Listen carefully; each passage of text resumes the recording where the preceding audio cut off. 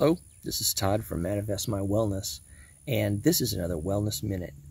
Yesterday I talked about using meditation and being able to get up and get out and get moving as a way to manage pain. What I've done with meditation, and what meditation does, is it allows you to see how your mind works. It's not about, well, it can be about quieting your mind. It can be about a lot of things. But what it does at first is it shows you how you think.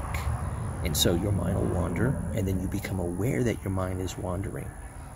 And then you bring yourself back to the breath or to whatever your focus point is. And then you're able to see how your mind wanders again, and just let it happen. You're observing your mind at work. And what that does is it shows you if your mind goes to a certain place often, then that's really a focus area for you. And for people who live with chronic pain, that focus often goes to, ouch, I'm hurting somewhere. Someplace in me, it doesn't feel right. This is a lot of pain. I don't want to be in this position. If you've taken up a traditional meditation position, I always do this in a chair, a very comfortable chair. But what it does is it shows how you're thinking. Now, if your mind goes to pain all the time, then you know that's your focus. And I wouldn't ask you or even suggest that you could ignore your pain. That's not what being able to use your mind to control your pain is about. But what you can do is you can put pain in the background. Make pain passive, not active. So I don't focus on my pain. So how do I divert my focus from the pain that I am in nonstop? Right now, my pain is a 3, if I get in touch with it.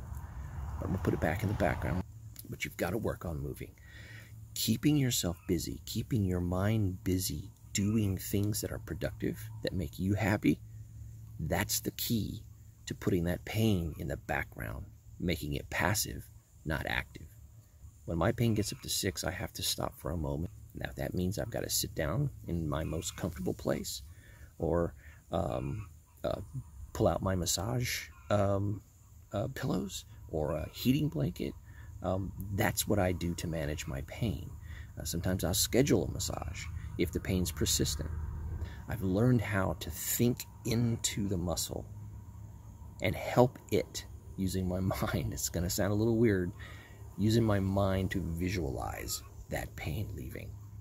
And I believe it happens, and I action it, that belief, by standing up and moving on. This has been a Manifestation Minute. I hope it's helped you. Peace.